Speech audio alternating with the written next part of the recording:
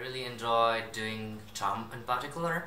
Being up close with one of the biggest predator in the world is really something thrilling, and being able to study them, see the behavior and all is very something that everyone should at least feel one time in their life.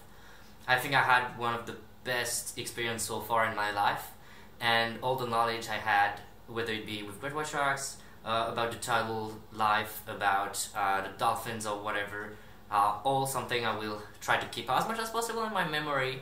And I think I didn't really know what to go forward, but I think that it really opened my mind to the sea world.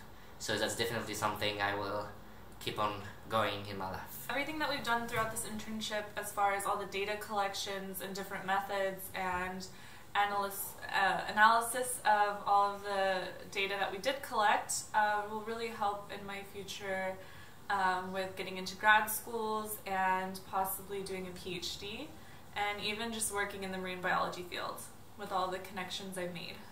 So I came into oceans research thinking, what do I want to do in my career? I know what I'm interested. I love working with sharks. I really want to do something with conservation, but I wasn't sure if that was more research or education based, and oceans research has had the best program that was the most diverse, and I really feel I've learned so many skills, whether that's in the field or analyzing data. I really feel confident in my skill base now, and I can take that back to my university or any jobs in the future. And I love it here. We would learn boat skills. I learned how to skipper a boat briefly. I learned how to take care of animals in an aquarium, learned how to do tidal surveys, all these cool different things that are really going to help me later on in life. And the best thing I've really gotten out of this internship is a direct path I want to take once I graduate. So since I didn't have much field research experience, I didn't know what I wanted to do when I graduate in a couple of years.